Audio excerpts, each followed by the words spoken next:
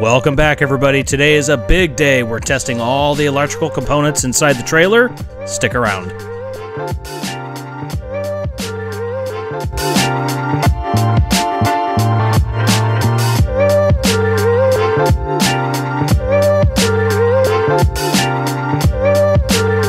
Heck yeah!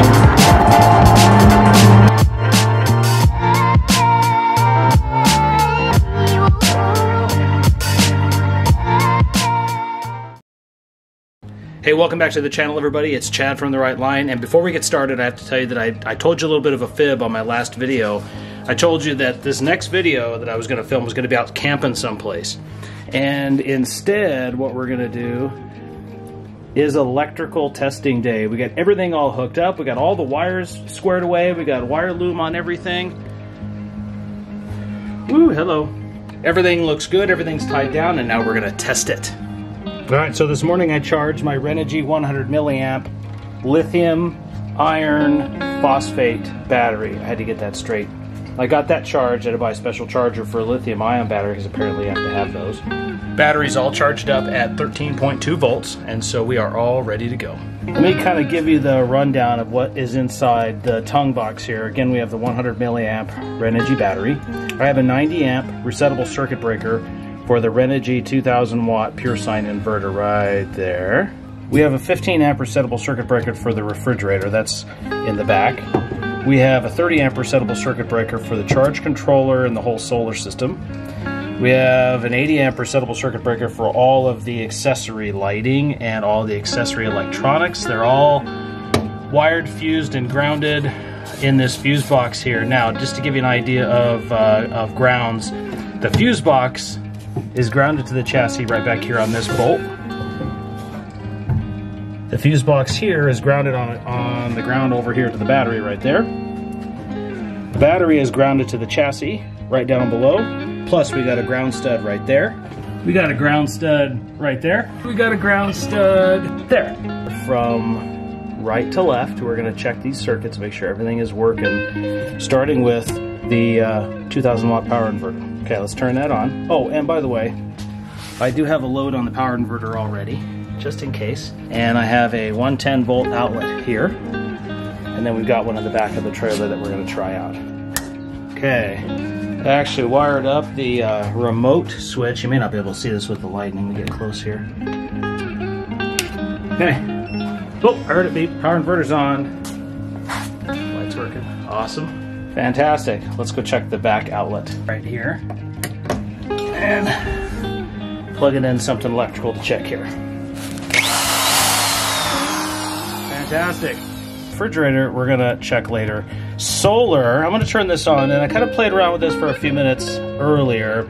I have on the Wanderer charge controller here, I have the battery connected to this charge controller, but I don't have the solar panel connected to the charge controller yet. I'm gonna test that probably tomorrow. I'm not gonna futz with that today, but I am gonna turn it on and kind of explain things to you. All right, so it is set for blue, which means lithium ion battery. So this is ready to go to charge the Renogy 100 watt battery. Now, I did install the Bluetooth module, but I was having some trouble with getting it connected to the phone. It finally did connect, but it really wouldn't show much information because I didn't have the solar panel connected. So I'll get some more information on that at some point once I get the solar panel connected. Okay, next on the list is all the accessory stuff. Now these are all the lights and everything else that I've wired on the trailer that are wired through that fuse panel here. Let's give it a shot, see what happens. Okay, now we do have lights inside the trailer tongue box. We got lights inside the main compartment in the front and in the back right there. Ooh, come on up. Right up there. Here's the switch panel that controls it. That's live. I just flipped that circuit breaker, so now we're good to go. These lights are for the inside and the tongue box, and I don't remember which switch is for which, so we're going to find out. Okay, this one's for the inside of the main compartment. Fantastic. Let's do the other one here, tongue box. What's that say there? What did my son label that? Main cabin lights and forward cabin lights. Oh, I love it. All right, there's one. Looks like it's working just fine. Looks like that one's working just fine. Okay, success. Now that we're working back here, let's go check out the back. All right, here's the main switch panel. This is where everything's gonna happen back here. This does have a volt meter back here, so I can kind of see what's going on with the battery and all. I've got 4 switches back here. 2 of these are functional. These are 2 open switches because I don't have accessories back here for that. This is for the inside light, and these are for the lights underneath. Let's go ahead and give those a shot. Fantastic. Fantastic, I love it. Frickin' working. The next set of lights I'm kind of happy about, and the only reason why I put them on there was because my friend Jim has a bean camper and he's got lights underneath his. So Jim, check this out. Boom, Jim, how do you like them apples, huh? Red, green, blue, white, orange, yellow, CY, I don't know what that means. Really kind of excited about that. That's gonna be cool around camp. So I've got a USB port back here to charge whatever, and it's live. So I'm really excited about that, being able to charge stuff. Got the refrigerator actually plugged in, and truth be told, the refrigerator's actually been out here running for about the last half hour.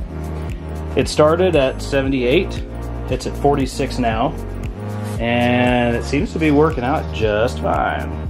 Just to finish up on the electrics here, this is what I have on the side of the tongue box. I've got a voltmeter, another USB that's live, two of them in there that are 2 amps each, the 110, and then also I installed these louvered vents, and I've got 4 of them on here. I think I showed them to you in the last video, but it's very clear in the instructions for everything, for like the battery and the charge controller, that these things have to be vented. So they're all vented. Okay, so everything is working, everything is running, there's no smoke, there's no flames. I'm super excited about this. And with that, I am going to declare this trailer done. Now, 5 minutes from now, I'm gonna say that it's not done and there's something else I need to do because there's something I forgot. Ooh, man, I started this project in August. It's fantastic, it's turned out great. Oh, and I'm also going to tell you how heavy it was. In my last video, I said I'd mention that.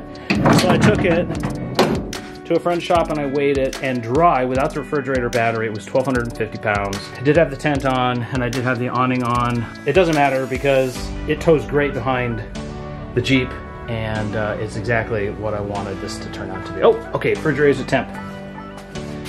Fantastic. So all the circuits are working in the trailer. Super excited about that. I don't want to jinx myself and say anything that I shouldn't. I've been pretty lucky with wiring in the past, and I really took my time with this to make sure everything was done right and fused and circuit breakered, and laid out all the wires real nice and wire loomed everything. Okay, so now the next video will be with Joe and I out camping in this thing, and that'll be the final video of this build series. The electrical was a big step today, making sure that all of that was working as it should, and to make sure that we didn't have any flames and we didn't have any smoke. If you like what you see in this video, go back and check out all the other videos. This one's going to be video 12, I think it is, in the series. If you've been following along from the beginning, thanks for sticking around. If you've subscribed to the channel, awesome, thank you very much, I really appreciate that. Make sure you hit the like button down below, leave a comment, tell me what you think, and please come back again for the 13th video, and we're gonna have some off-road videos coming up soon. I'm not sure exactly what we're running, but now that this is kind of pretty much done, I gotta get out, I gotta get some dirt therapy. Thanks for watching, everybody, and I'll see you again next time.